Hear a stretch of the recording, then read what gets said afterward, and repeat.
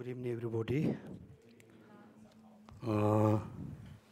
Which is Sonam said, turn wheel of Dharma according to the wishing, right?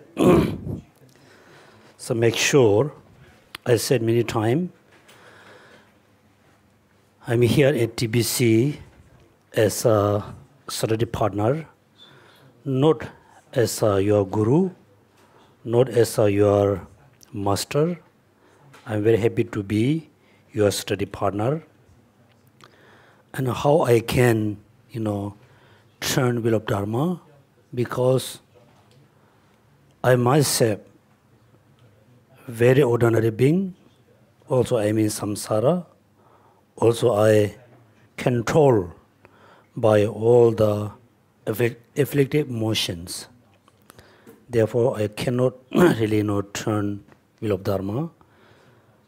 Second, also I cannot teach the class according to your wishing, because in order to teach the Dharma, teach the class according to, the people wishing, people, the tendency, I must know your capacity, I must know your ability.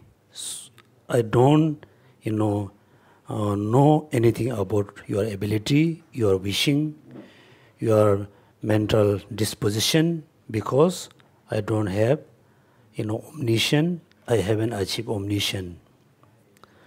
But compared with you and me, yes, I study Buddhism and Buddhist philosophy for a long time. You have been studying, but not for many years. From that point of view, I have a bit better knowledge, so this I can happy to share you, happy to, introduce you, which is I know. And also, we all, make sure, because most of you, all of you, except me, been very busy, always very busy. Among us, I'm the most free person to go here and there. Yes, you have been busy since morning till evening. Still, you always try your best to attend the Dharma class, which is very good. Also, you must know why, you attend the Lamrim class, why you need to study Lamrim, what is your the purpose, or what is your main reason to achieve, attend the Lamrim class. Therefore, we must think, I want to attend the Lamrim class, I want to study Lamrim, I want to study Dharma, because I want to be happy. Not happy only, few hours, few days, few years, few life. I want to be happy forever.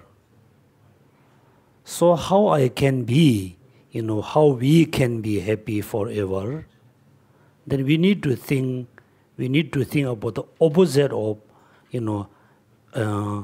happiness. Opposite of the lasting happiness is the temporal happiness.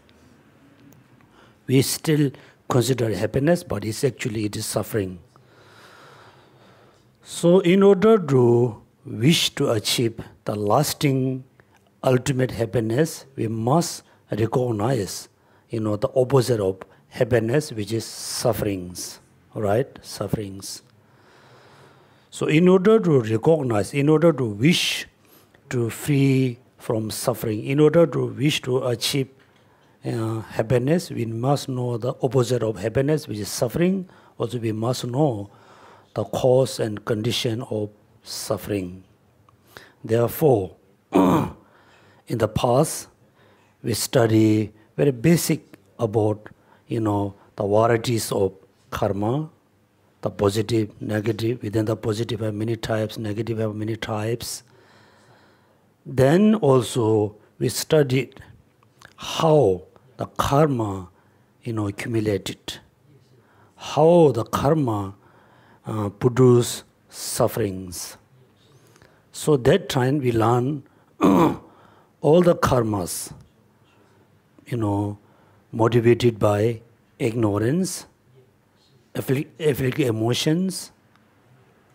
That means karma we accumulate based on ignorance, based on afflictive emotions, or based on some positive mental attitudes. Ignorance and karma, the karma is motivated by the afflictive emotions. Then also we learn how the karma, arise, give arise all the sufferings and problems. Then we studied completely about the 12 factors. Then after that, we studied how, we really eliminate the sufferings. Then we studied, the forward order of the 12 links independence, ignorance, karma, consciousness, so and so. How, the suffering arise. Then also we learn how we can stop, the suffering. The suffering can be stopped if we are able to stop, aging and death. Then aging and death can be stopped if we stop, taking rebirth in samsara. Then all the way, finally, in order to stop aging and death, in order to stop, taking rebirth in samsara, karma, then finally, at the point, we need to, get rid of ignorance. That means we study about 4 noble truths based on the 12 link interdependence. Therefore, when you do meditation, you must do meditation based on 12 factors. The forward way and the reverse way. Then we study, very important one, it is so important, we need to generate, we need to cultivate the renunciation. If you have, very artificial renunciation, the wish to free from suffering, wish to eliminate of, cause of suffering is also become very artificial. Therefore, we need, very pure, very perfect renunciation. Then wish to overcome from suffering, wish to eliminate the samsara, right? Renunciation. Then there's a misconception from someone. Somebody said, yes, if you practice the Mahayana path, it is correct. It is very, appropriate to say generate renunciation, right? If you practice the Mahayana path, if you practice the Bodhisattva path, then it is not, appropriate. It's not correct to say, practice renunciation. He said, the person said, Bodhisattva, who practice bodhicitta, then don't need to practice renunciation. It's again with the Bodhisattva path. Then Lama Tsong-kha-pa respond, no, it is your wrong, interpretation. If you practice Mahayana path, also you need to practice renunciation, right? But even though you practice renunciation, after you become a Buddha, still the person who after become a Buddha still remain in samsara, stay with the all sentient being because of the great compassion. Right? For example, the mother has a very luxury life. The mother really care the child, and the child is suffering, and the child in hospital. The mother, always stay with the child in hospital. because due to the affection, due to the compassion. Same thing, Bodhisattva practice renunciation. They fully renounce with the samsara, but still remain in samsara because of the compassion, right? Then we study about, Bodhisattva or hearer, solitary realizer. Everybody must practice renunciation. So when we study about renunciation, we should not think, yes, Bodhisattva need to practice renunciation. Hearer, solitary realizer need to practice renunciation. We should not think, I no need to practice. Okay? Because, the Dharma class is not class as a like yoga, as a, dancing class, singing class. No. The Dharma class is very important because we wish to achieve Buddhahood. We want to be happy forever. How? First, renunciation. Based on the Four Noble Truth. Renunciation, right? Renunciation. Therefore, what does mean renunciation? Then remember the analogy. Analogy. The northern child. What?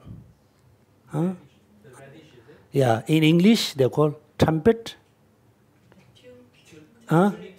Turnip, right? Radish. This was the, it was the analogy mentioned one of the, the Kadampa master.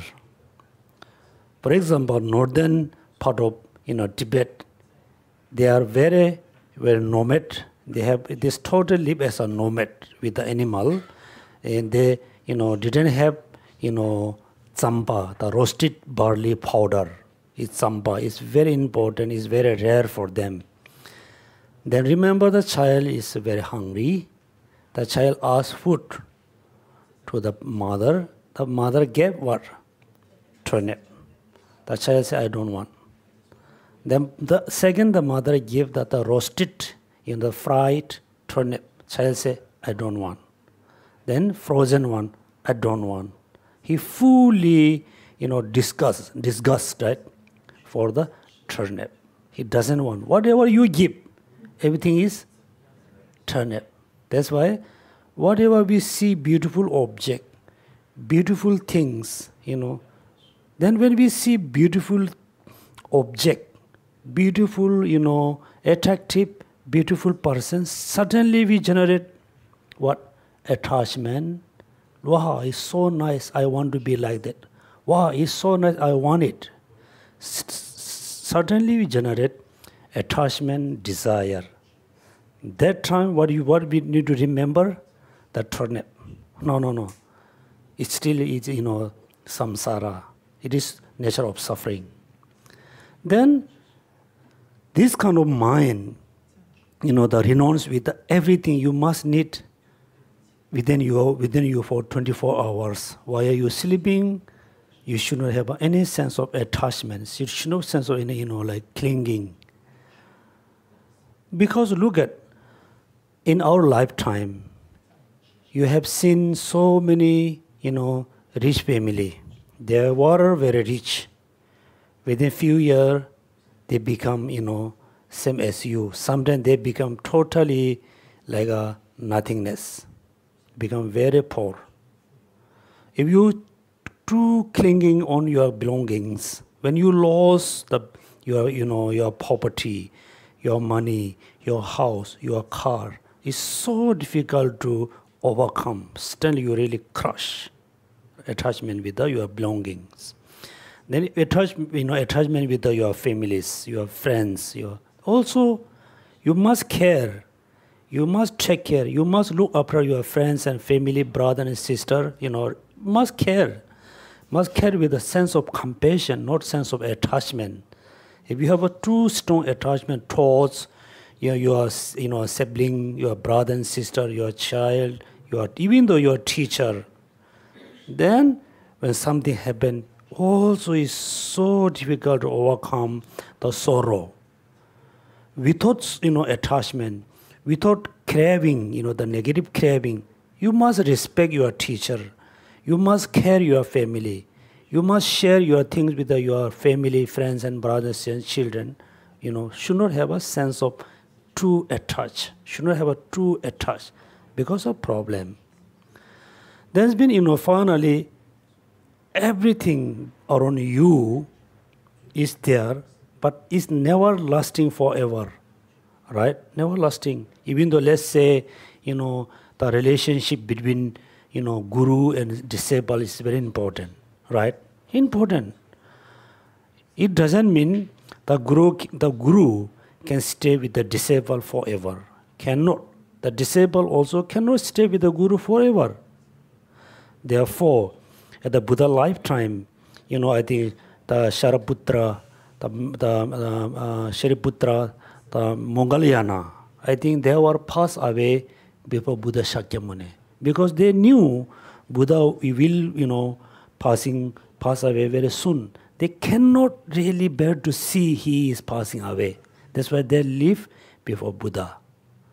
That means, look at this kind of, relationship between teacher very important, but they will separate it. Have to separate. All your things and belonging also belongs to you, but not forever. The house, the place, the body, nothing can, belongs to you forever. That means the renunciation. Then after renunciation, then what we studied? After renunciation, we studied about what?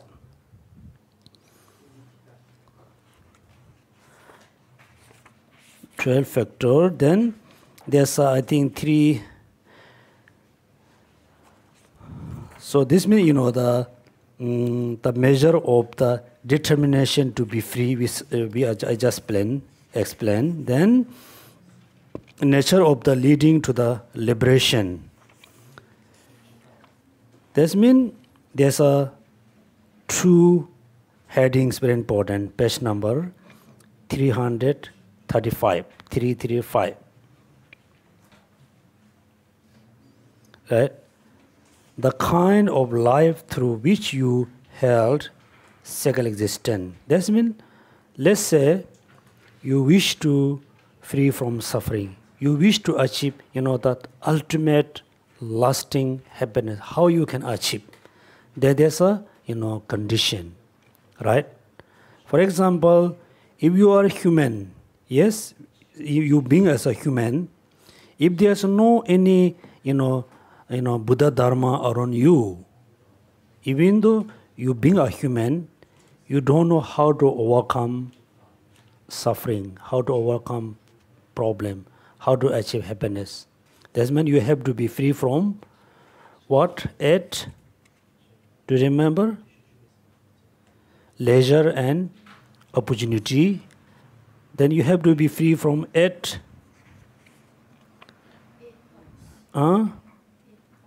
Yeah, what are they? Number 1, to be born with the wrong view.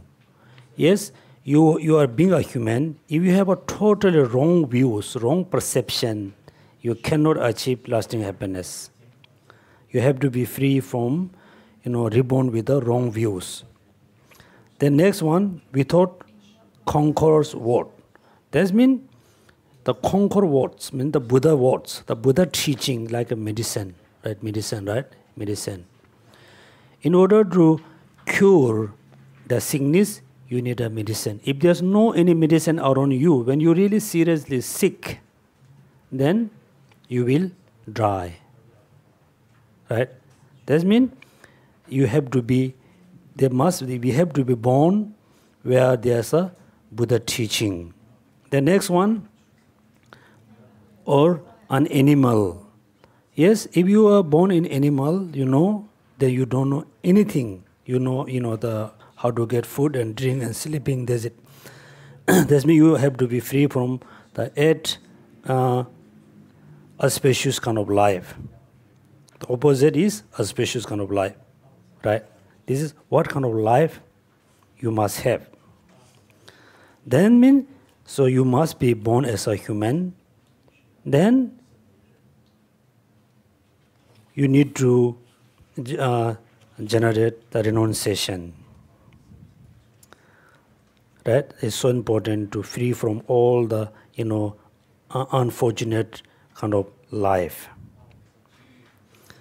Then next, we study about the kind of path you cultivate. It does mean, first, what kind of life we must have in order to practice Dharma, right?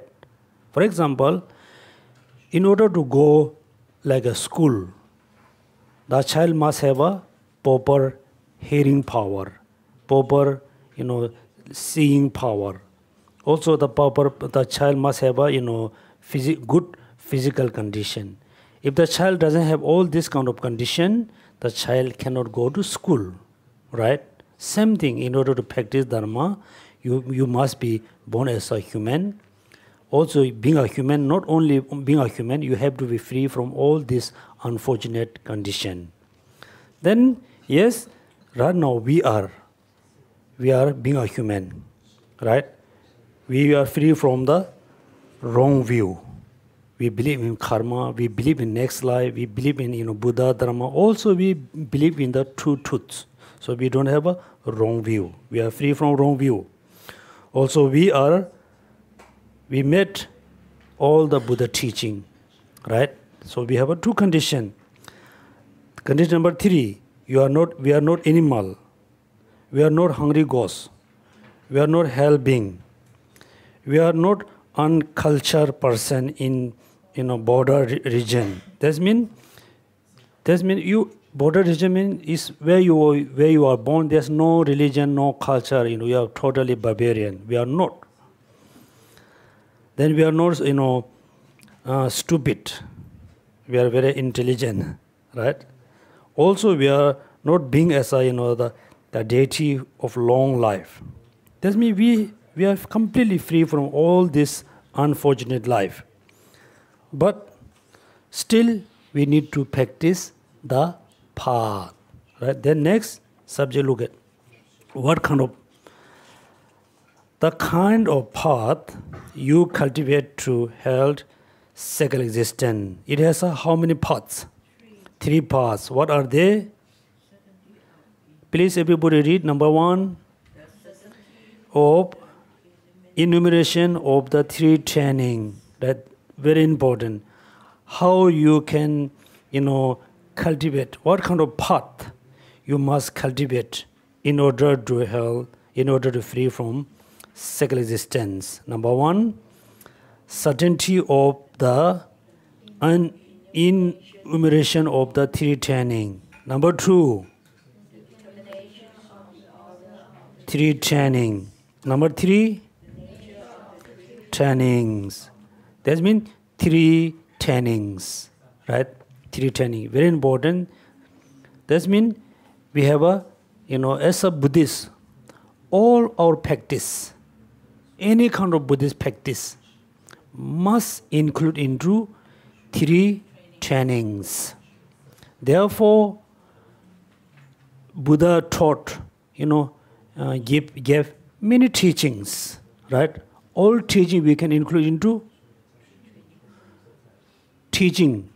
Practice include into 3 trainings. Trainings, okay? All the practice, all the teachings, all the Buddha teaching, all the Buddhist teaching, all the Buddhist texts, like scriptures, include into 3 pitaka, right? 3 basket, 3 pitaka, right?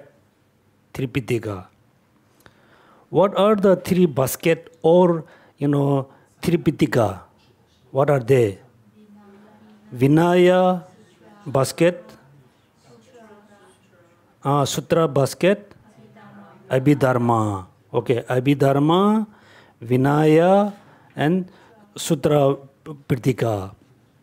That means all Buddha teaching only teach 3 things, 3 mental 3 trainings. That's why all the teaching include into 3 kinds of teaching. First, the Vinaya Pitaka, Vinaya basket. In English they call basket. Vinaya teaching. The Vinaya teaching teach what? The Vinaya. Vinaya means all the vows and precept. Vinaya. That means, look at, so we want to run a school. We want to open a school. We need students. Yes, we build a school. We have a lot of students. Then what we need to do? Number one, discipline.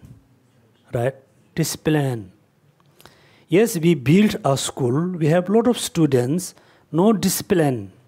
Then what will happen? That some teacher come 10 o'clock. Some student come 3 o'clock. Then how we can run the school? How we control the school? That's why discipline important. That's why first Buddha, very much emphasize about Prittika, Vinaya, Prittika. Vinaya, basket. Is teach all the discipline, particularly the discipline of our monks and nuns. Then second, Sutra basket, Sutra Pitaka. Then Sutra Pitaka is, teach what? Explain, teach, introduce all the practices. Practice of compassion, renunciation, Buddhism, all the practice, mindfulness, so and so. Teach, that's why we call, Sutra Pitaka. The Sutra Pitaka content is mainly about all the practices. Right? Then third one, Abhidharma. The Abhidharma explain what? Mainly, I say mainly, okay, mainly, importantly, selflessness, emptiness, and the wisdom paths. That means all our practice, including Vinaya practice, then mindfulness training, then the wisdom. That means all the Buddha teaching include into three Pitaka. All the practices which we have been practiced include into three trainings. Right? That means look at the certainty of the enumeration of the three trainings. Number two, determination of the order. There's an order. Number one, Vinaya. Number two, Vinaya practice, Sutraya practice, then Abhidharma practice. Three practice. That means determination is show this order of the three trainings. Number three, the nature of the three trainings. Like the nature of the three trainings. Now you can see here, next there's a stanza from the Nagarjuna. Look at friendly letter. The Nagarjuna wrote a text, the teaching name, what? Friendly letter. That means during the Nagarjuna time, there was a king. The king was his friend. Then Nagarjuna actually wrote a long letter. He says maybe 30-40 pages, a long letter. It is good to be king. Also, it is so important to practice Dharma. It's so important to be Dharma king, not just a king. This my three. Look at this. Say, were you hat or clothing certainly to catch fire, you should still see aside extinguishing the fire. Right? That means if you are, your head, catch a fire, if your clothes catch a fire, what do you do? Suddenly you, get up, you distinguish, right? Extinction the fire. If you not try to extinct the fire, what will happen? It burn you. Right? That means when you feel, when you recognize, now I'm getting angry, you must stop. You must stop to arise the angry.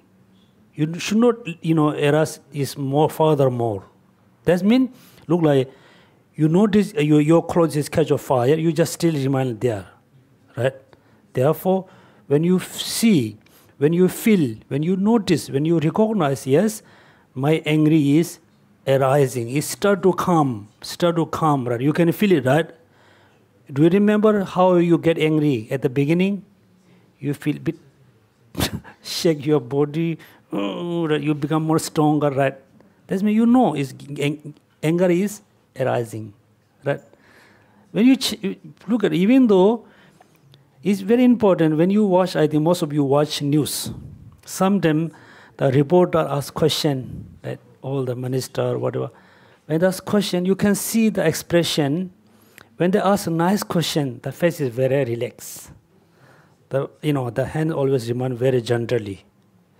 When they ask very difficult question, very, what you call touchy subject question, then you can see the face shaking, face changing, and also you always check the hands are like moving finger like this. That means now he or she is getting angry. Always check the face. Suddenly it's little bit, shaking here and there. Express change, particularly hands. If you like this, this means you are getting angry. This means you must know I am getting angry. Then you must change the mental state. Stop to arise angry. That's why he's saying like that. That means how we can stop. Look at, you should and stop to eradicate birth. There's no purpose higher than this. That means actual dharma practice. Yes, doing prostration, recitation, chanting, making, offering are very good, very important. The most important, always watch your thoughts, right? Watch your thoughts. Getting angry, stop. If you don't stop, if you don't try to stop angry, the angry become very strong. It's become too strong. Then you argue, fighting, bragging, throwing, everything happening is too strong. Already become very high that you cannot control. That's why you must stop from the beginning, right? This is the most important practice, compared with recitation, chanting. Recitation is very easy, right? You hold mala, or your mind is around it, wandering everywhere. You say, Om Mani Padme, Om Mani, Om Mani Devas, Om Mani. Your mind is going everywhere, in the supermarket, in the coffee shop, right? Look at controlling anger is not like recitation. It's arising. You are pushing down. Anger is pushing up. You are pushing down. It's not easy. That moment, if you are able to control, this is the most important practice.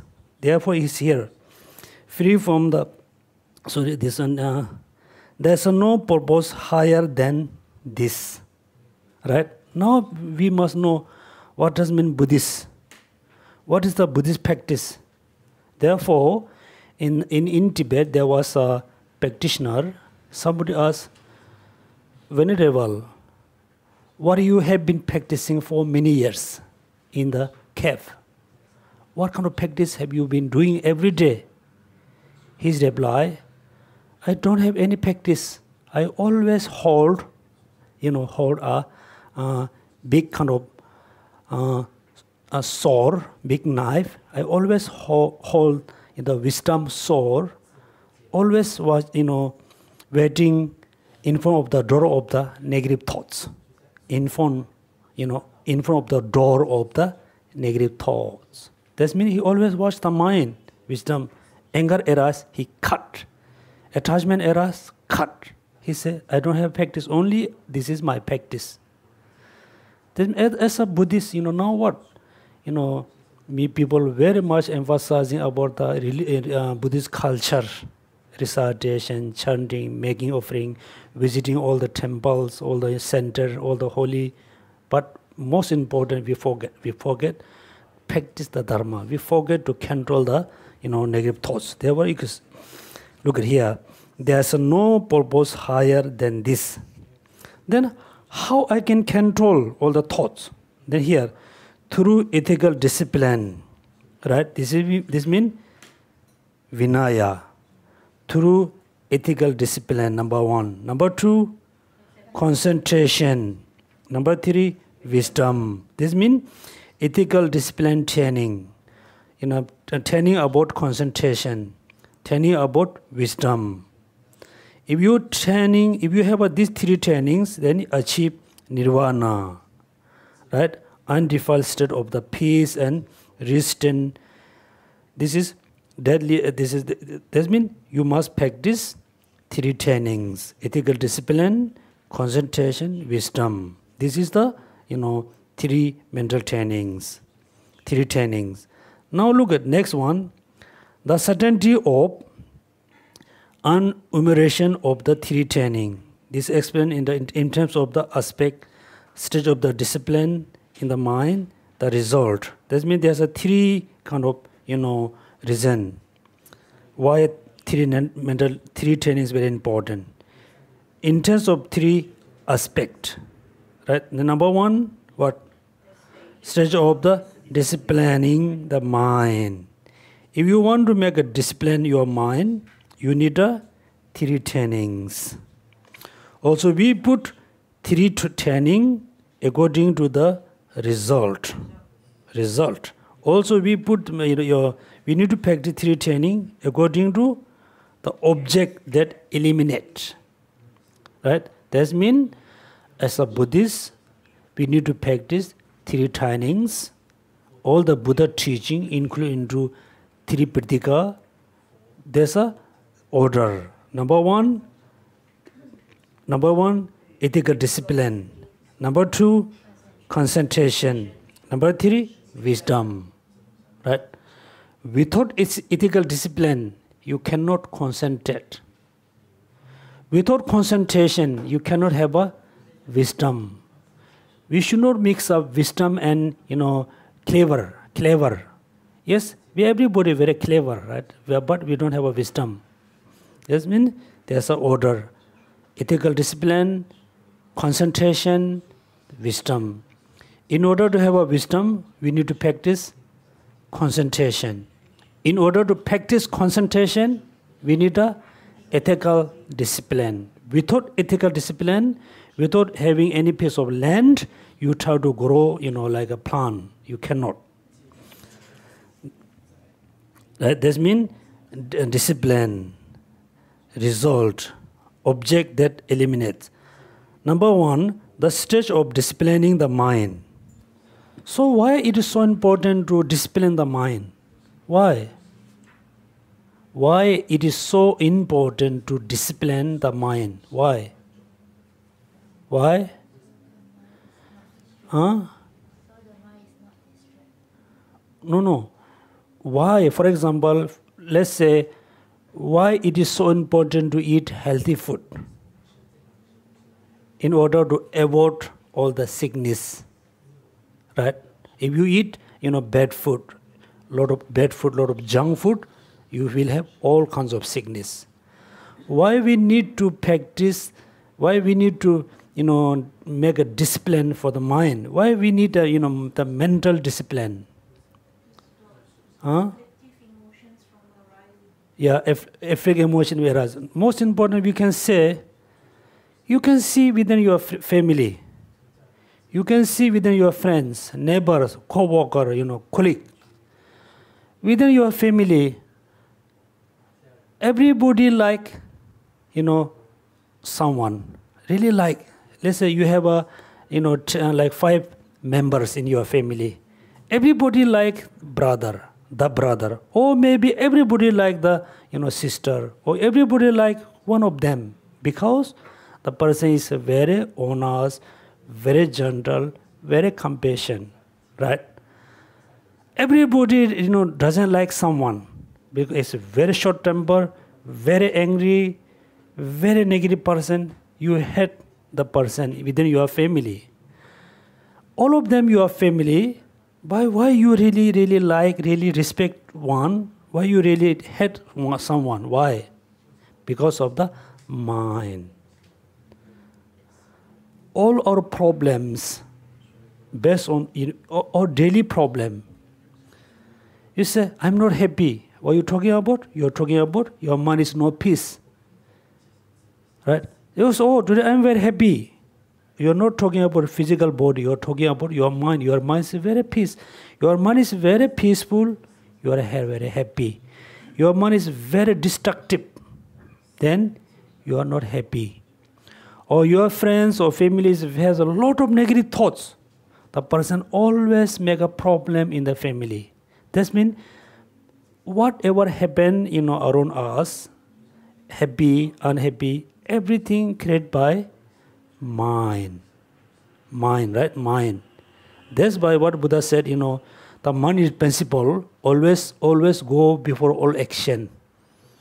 That's why first we need to control our mind. For example, you are driving a car. When you're driving a car, what you do? You hold the steering, right? Why? If you don't hold properly, it's go drag.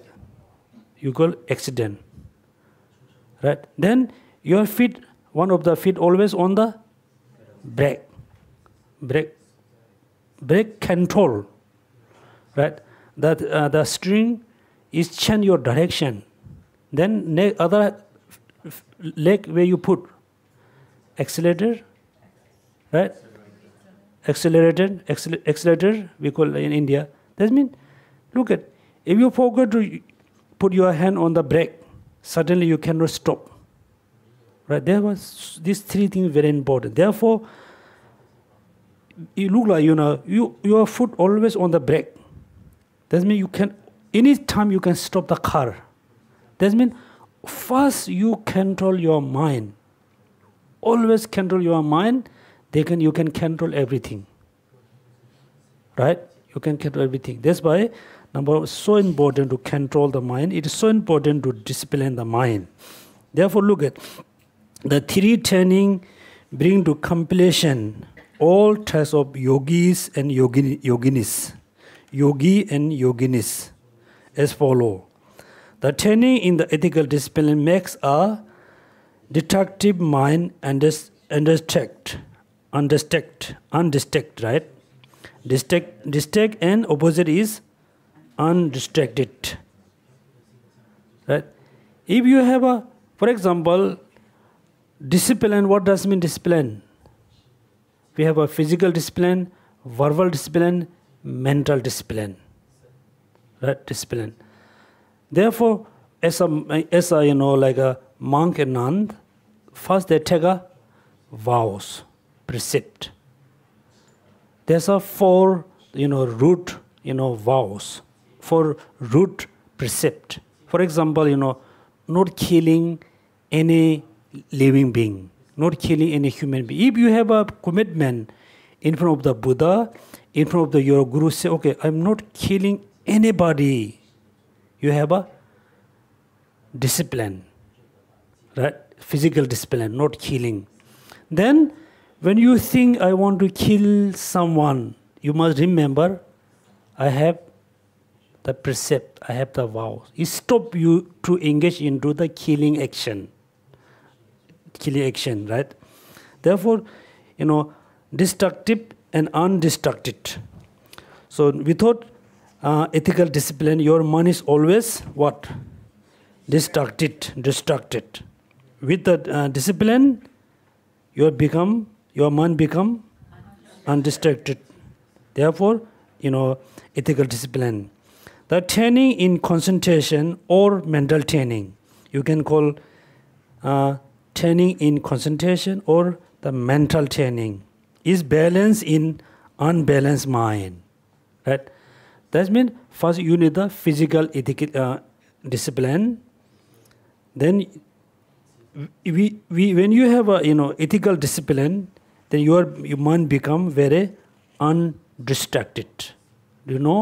For example, according to Buddhist tradition, for example, should not kill anybody. Then, so number two, should not steal any valuable object. You should not, not allowed, not, supposed to or allowed to steal anything. Then suddenly you saw some, expensive thing, you saw a valuable object is or somewhere, then you thought, oh, I must get it, I must take it. your mind thought. Then suddenly you remember, no, I have a precept, I have a vow. Then you stop, the thoughts. Then you become, your mind, the distracted mind become undistracted. Then through mental training, your mind become what? Balance, right? Balance, unbalance. That means if you have a mental training, your mind become balance. If you don't have a concentration, your mind become very unbalanced, right?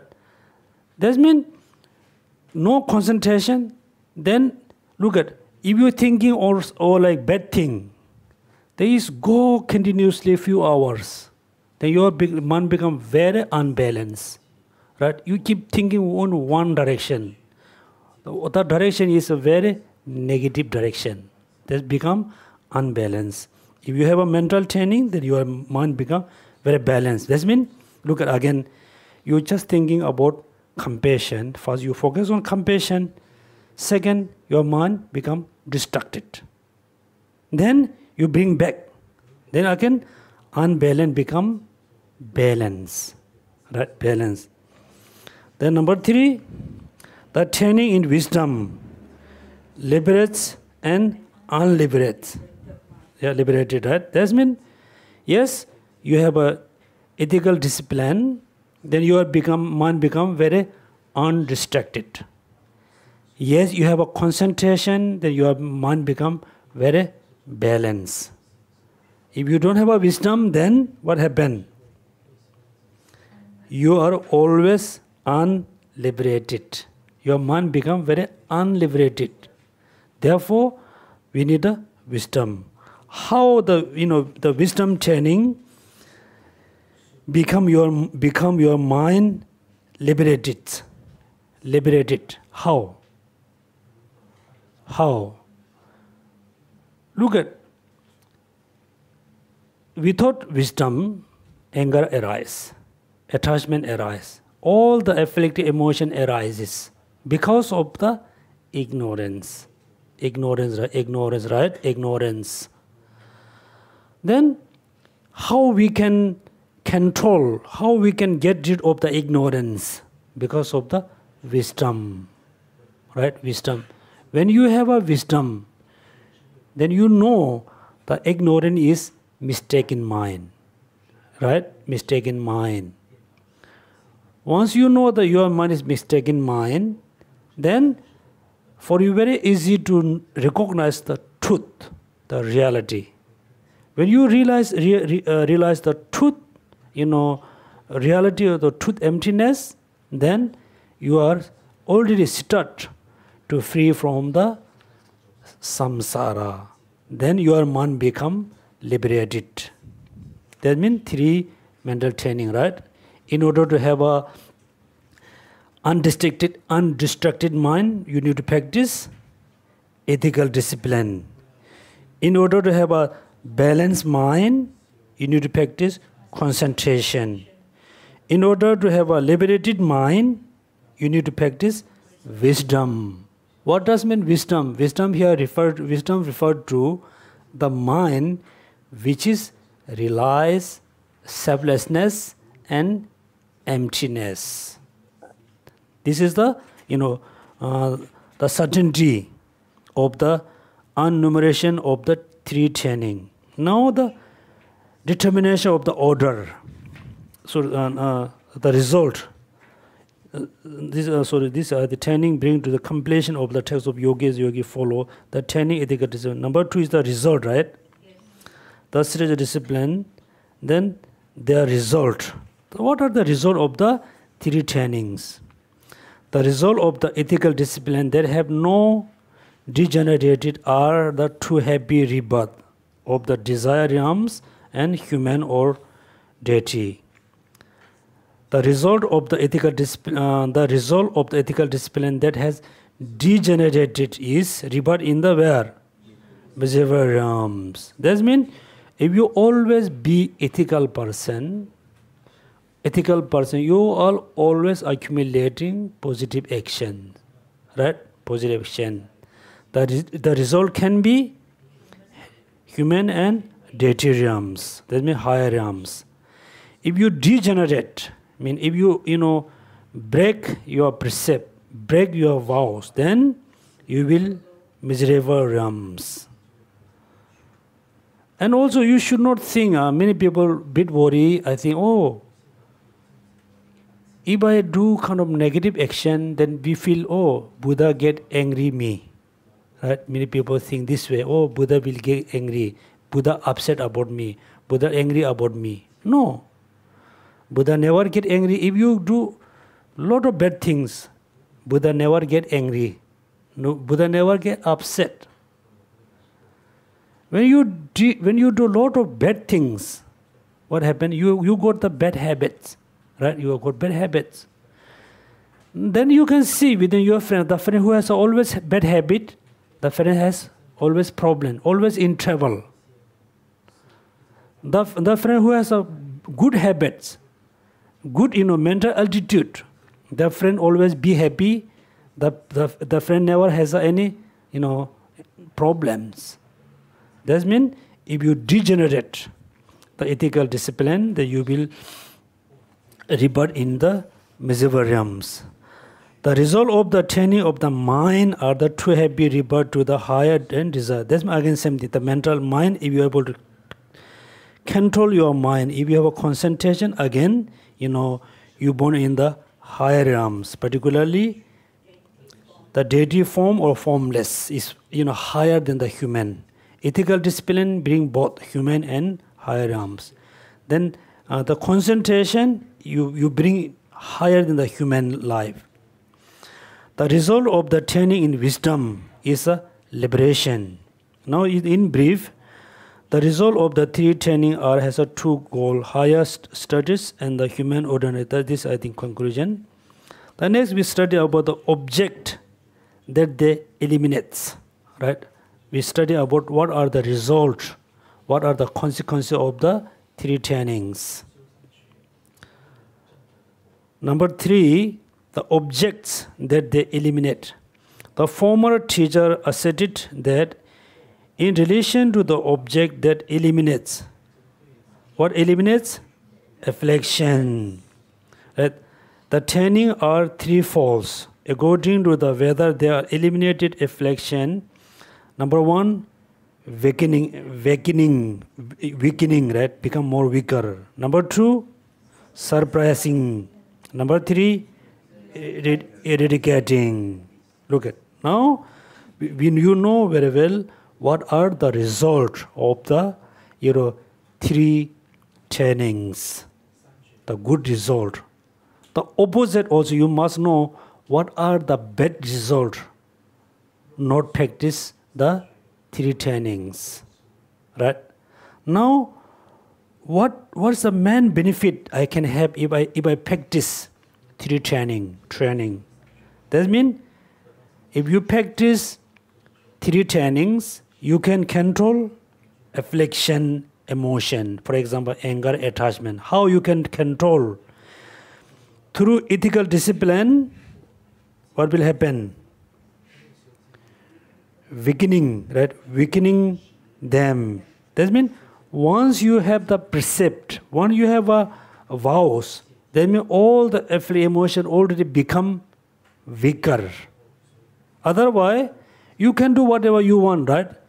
You want to kill, you can kill, because you don't have a vows, you don't have a discipline.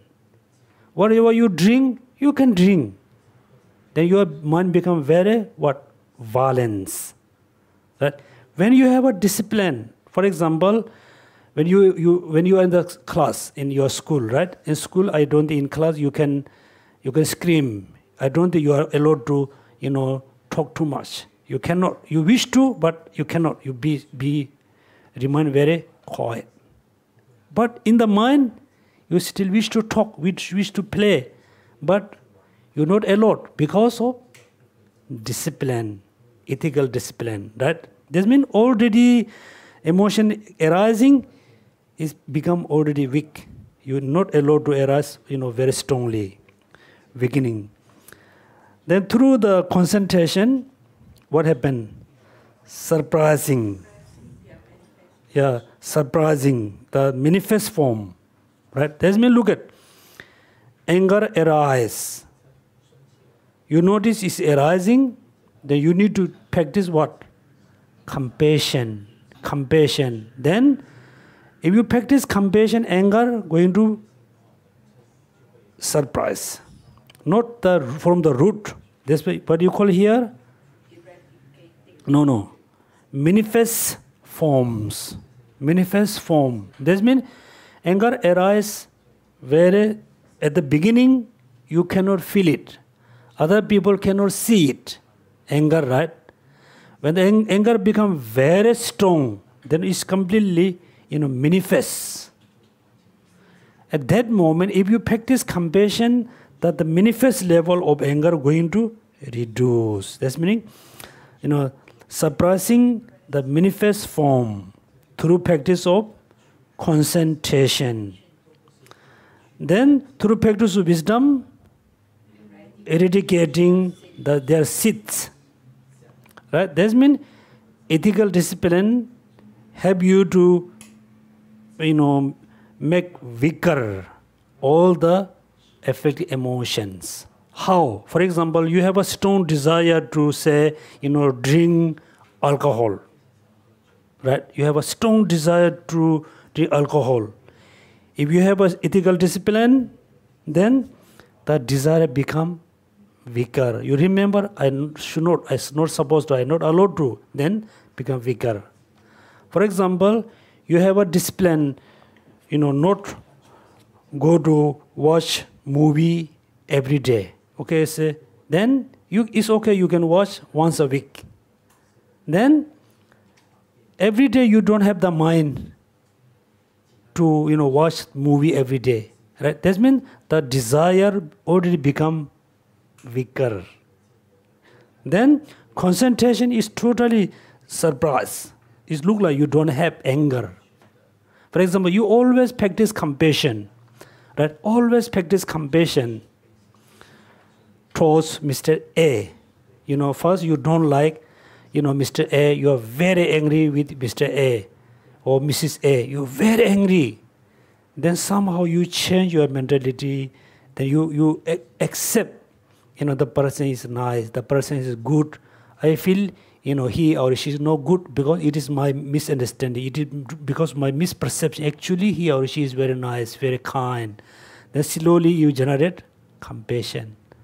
Then the anger towards, the person A become weaker. Then you always practice compassion towards the person. Then finally, you feel, you look like you don't have angry for the Mr. A or Mrs. A. Look like no more angry. Still there. It's become what? Very minimized, right? Minimized. Become very weak. But the root is still there. The seed is still there. The root and the seeds can be eradicated through practice of wisdom. Look at now, what is our practice as a Buddhist? You need to fight with the whom? You always need to fight with afflictive emotion. You need to fight with the anger, attachment, desire, hatred, ignorance. You always need to fight. Right? This is our practice. How you can fight? You need three weapons. Three weapons. Weapons of ethical discipline. Weapons of concentration. Weapons of wisdom. Within the three weapons, which one is more powerful? The wisdom weapon. It cut the root. Then the concentration weapon is not that powerful as a wisdom weapon. Is reduced. Look like you cut the branch. Finally you cut until the the root, the ground level. But if you dig the ground, you still see the root is there. Right? That means, yes, if you only concentrate, if you only do, the concentration, meditation, only it can subdue, but cannot eliminate from the root. Then compare with, concentration and ethical discipline, which is more powerful? concentration more powerful compared with the ethical discipline. Ethical discipline make you discipline, should not think, should not do, should not this.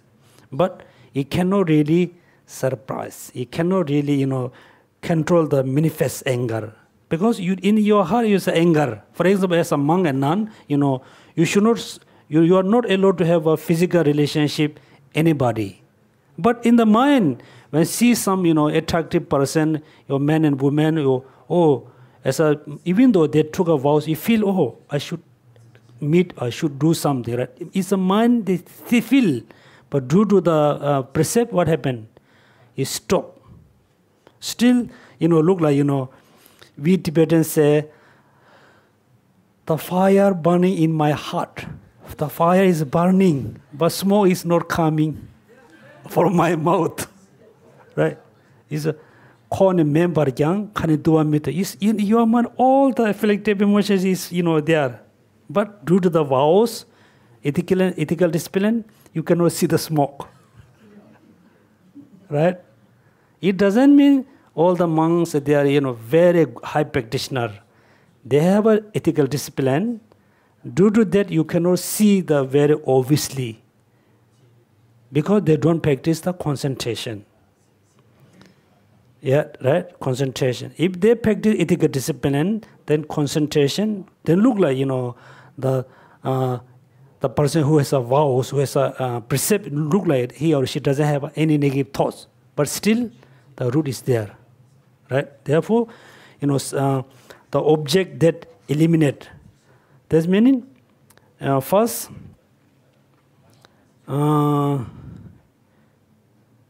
beginning. Number two, surprising their manifest form. Okay, you must complete the sentence.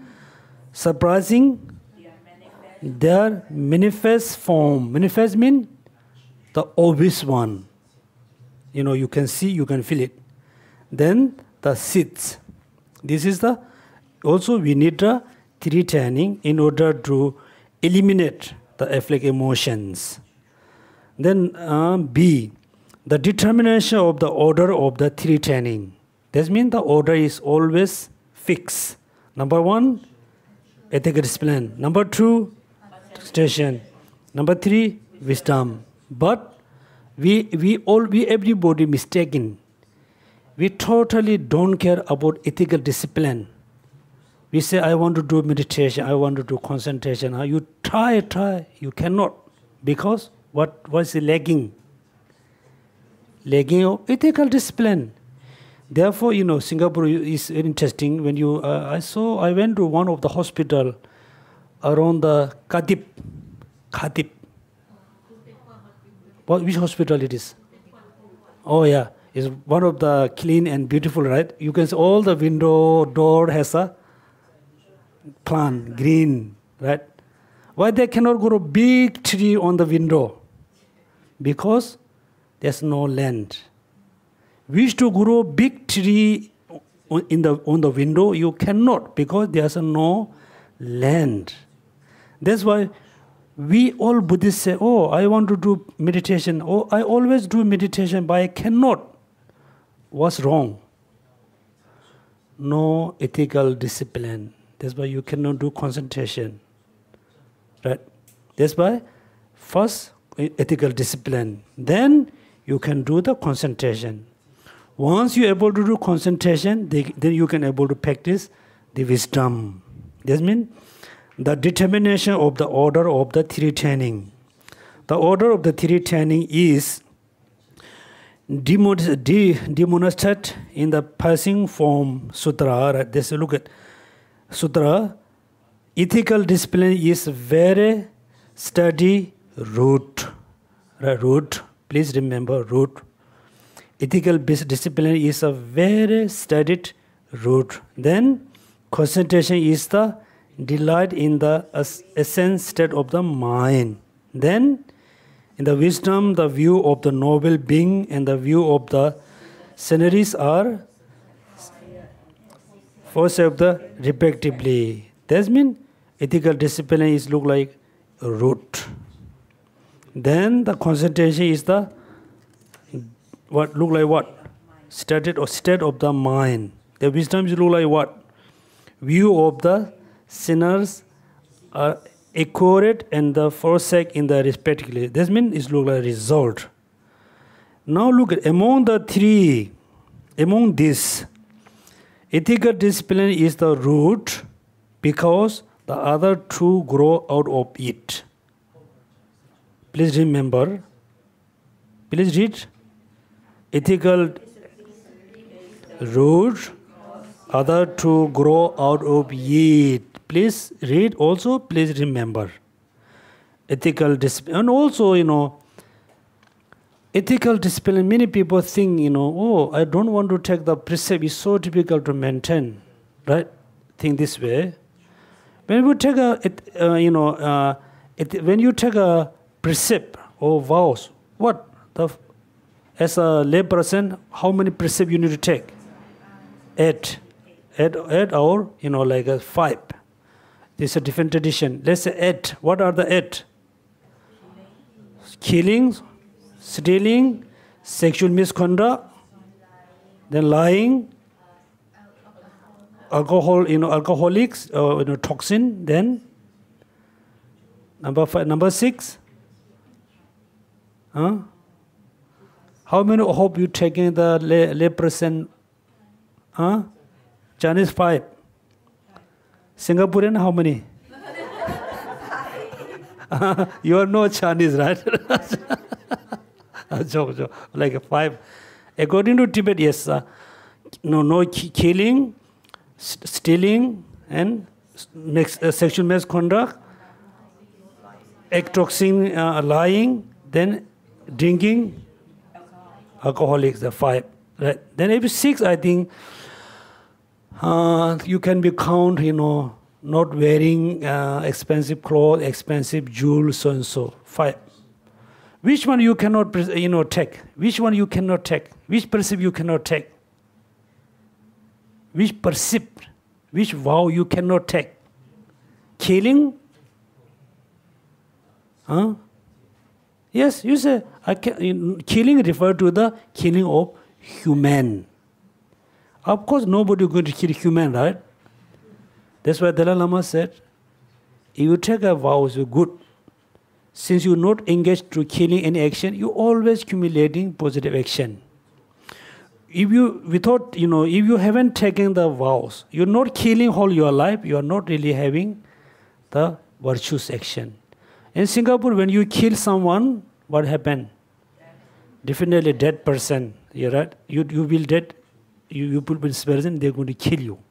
Yes, you must take a vows. So then, killing. Then stealing. If you steal,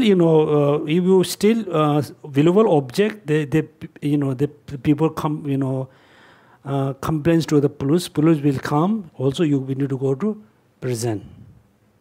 Then sexual misconduct. Also must remember, if you are married, it's very clear, I need to clear.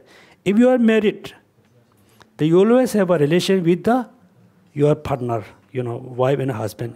You should not have any physical relationship with other than your partner. If you are married, it's better in order to maintain the healthy relationship. That means you always go with your partner, right? Then you have always healthy relationship. Why? Then you trust each other. You trust each other. You become more honest each other. If you are married, yeah. Do you know when married people, when during the married, what they offer? The ring. Why? Huh? Yeah. Lock each other. Lock each other, tied each other. Cannot separate. But we Tibetan, we don't have the tradition. Now, yes. Then, look, in the practical level, think about, if you are married, but just the most, better to have a relationship with your, partner. If you are not married, then if you have a, physical relationship, you not consider you are having sexual misconduct. because you don't have kind of particular like partner. Then you go with anybody is not considered as a sexual misconduct. It's not misconduct. But when you engage in this kind of relationship, what at the beginning you have to automatically generate a lot of desire and attachment. Right? Then number 3, stealing. Yes, if you steal 1 time, 2 time, then people won't trust you. When you go with your friend always suspect you. When you go with your friend, if somebody stole something, they suspect you. That means steal no good. Then the alcohol, drinking, toxin, they call other name. Toxicant drink, alcohol. Traditionally, look at in the ancient time, all the drink, alcohol, I'm not sure if there's beer or not. All alcohol is quite, clean, quite healthy. Nowadays, we never know what kind of drink they produce, what kind of thing they mix. That's why many people got cancer, throat cancer, lung cancer, heart cancer, stomach cancer. They drink so many kinds of things, and alcohol, they add so many strong things to become, like a drunk. Actually, no good for your health. If you drink every day, then you drink more. Then you spend your money more about the drink. How much cost for 1 bottle? The cheapest one, how much? Tosha Niti Tawla. 350. Huh? Yeah. Everybody know. Don't hesitate. The cheapest one, how much? 350. 50 cents. Is how big? This big, right? You drink 1 bottle is not enough. Huh? Are you talking the beer juice? Other beer. How much? $2? Yeah, $2.70. Yeah, be honest. Good. Then, if you drink every day, 1 month, how much you need to spend? 3 into 30? $90, $100. $100 you can buy, very nice dress. That dress you can wear few months or few years. And if you drink, the alcohol, if you satisfy you are hungry, it's okay. But still you need to eat. Right? That means just waste your money. Also, you're not good for your health. That's why also you can take the precept about not drinking any alcohol.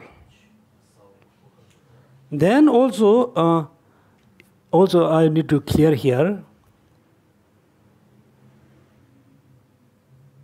Drinking alcohol is good or bad? I ask you a question. I'm asking to you. Is good or bad? Huh? Actually, is neither positive nor negative. Drinking alcohol.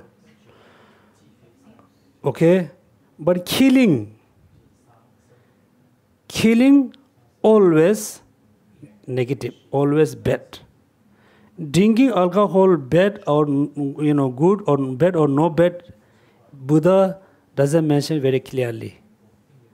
As a monk and nun, there are no any exception. No exception. If you are sick, you should not allow. If the doctor says you're going to die, you should not take any alcohol. Right? Generally, it's neither positive nor negative. After you take a vows, if you drink alcohol, it's against good. Generally, neither positive nor negative. That's why many people say, "Oh, you are Buddhist, you should not drink alcohol." It's not no good reason, right? So, also this one, and it's sexual misconduct also, due to the desire, due to the attachment, you commit a lot of negative, mental negative action. Is considered as a bad. Naturally, it also is neither good neither bad, neither positive neither is a neutral. After you have taken vow, if you do the sexual misconduct, then what happens is again with your vows. Then we consider as a bad. Naturally, it's a neutral. Sexual misconduct, taking alcohol. The killing, stealing is always bad. Therefore, many people say, as a Buddhist, you're not allowed, but you should not drink is good. We should not say you are not allowed. But Buddha said very clearly, as a monk and nun, you should not. But one of the Buddha Sutra said, Buddha said very clearly, if you are taking alcohol, Buddha said very clearly, one of the Sutra, only one is, if you are taking alcohol, you should not consider I am your teacher. I am not consider you are my disciple. This means look like, if you drink alcohol, our relationship is finished. It's over. Yeah, said. That means look at related to the precept, If you already has taken the precept, very good. If you haven't taken, in the future, if there's a chance, you must take. Why? Since you have taken the precept, then you are not drinking alcohol, not doing all the bad things, then you are continuously accumulating the positive actions. Without taking all the accept, you are not engaged in this action, you are not engaging, but you are not accumulating any positive actions. This is the difference. Lying is a very bad. You always lying, right? You say, have you done your homework? She said, yes. Actually, she did it. Is always lying. It's not lying, it's just the excuse. Lying is also lying, you must remember, lying in order to benefit in order to have on your benefit. Right? One reason you need this kind of thing. For example, there's an analogy, the hunter chasing a deer. Remember the story? The hunter chasing a deer, then you are on the somewhere, you saw the deer went to the left direction. Hunter come later, ask where the deer has gone. You show the right direction. He says, oh, go this way. The hunter go that way. Are you lying? No, he's not lying. You're not lying because you cannot get any benefit.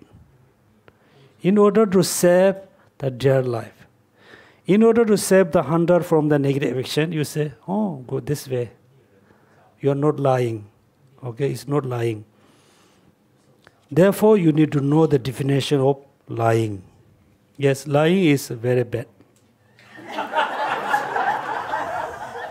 Okay? Should not lie.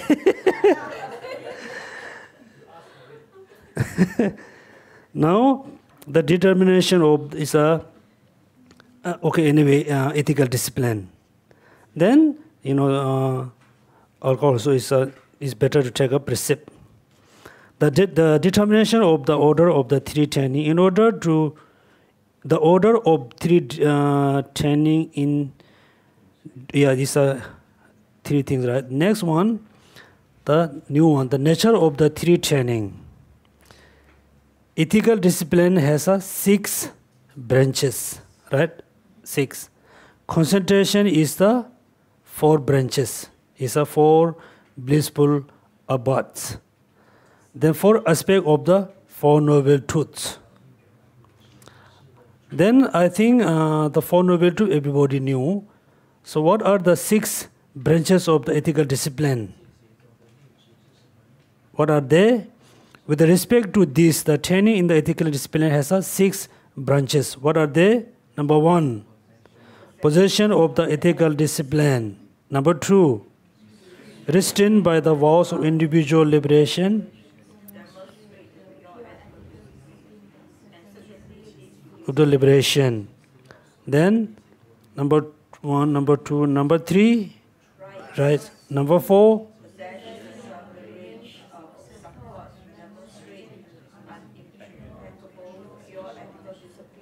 number 5, Days of the even smallest. Number 6, correctly undertaking the training in the fundamental training implementation of the. These are the 6 branches. Therefore, please everybody, if you, I know, you're not going to remember all the words. Actually, the ethical discipline has this kind of features, this kind of uniqueness. Then, what are the 4 branches of the concentration? Let me be very simple here. 4 blissful abide. That means how many realms we have? Lower realm, which is desire, form, formless. Okay, desire realms, form, formless realm. Form has how many levels? There's 4, right? 4. That means if you have a good concentration, then you will have this kind of 4, the blissness. Without looking at your books, can you tell me what are the 16 aspects of the 4 noble truths? 4 aspects of the 4 noble truths. That means totally 16. Okay. What is the 4 aspects of the truth of suffering? Look at me, don't look at Lamrim. Huh? Look at me.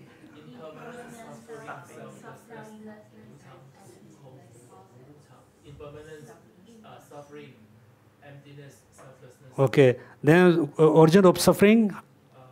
Don't look at books, look at me.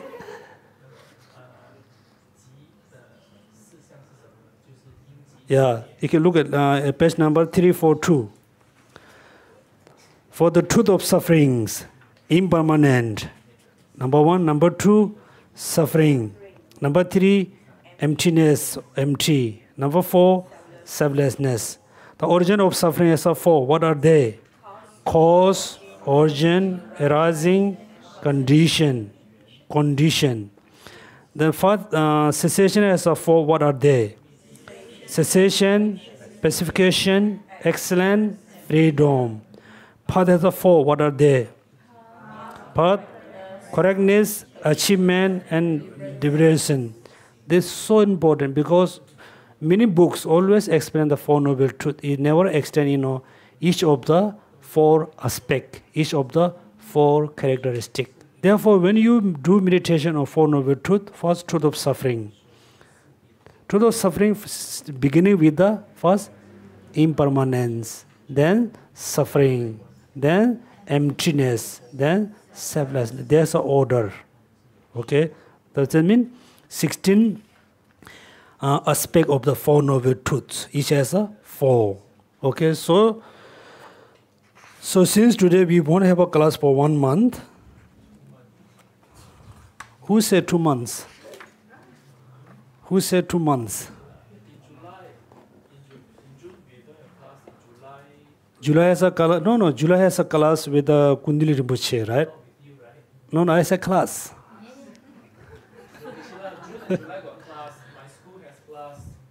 Anyway, so 1 month I won't have a class here. Then I always tell, don't worry. Don't worry.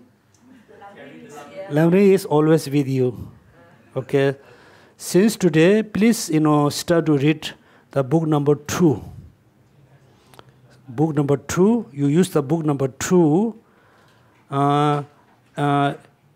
One day you read 1 page.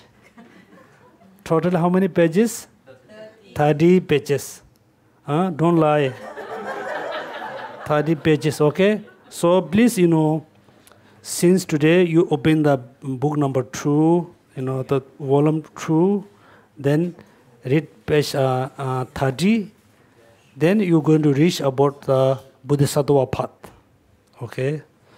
Then, since I have a class, then we will do 1 hour, 10 minutes for, talking. Then we do meditation. Because now I think everybody, we have enough, resource, we enough, condition to practice, to meditate, do meditation. So, maybe 20 or 30 minutes meditation, then 1 hour talk. Then we go together, class, teaching and practicing.